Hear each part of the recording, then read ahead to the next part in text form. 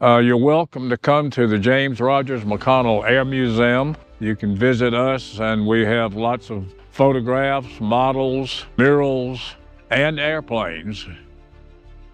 It's been in the works for several years. There's no charge, no admission.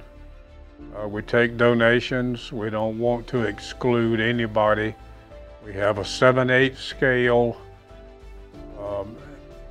Newport BB, baby in French, like McConnell flew originally.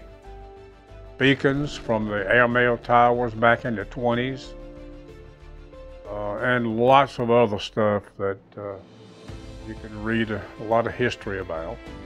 OV-1 Mohawk airplane that was used in Vietnam.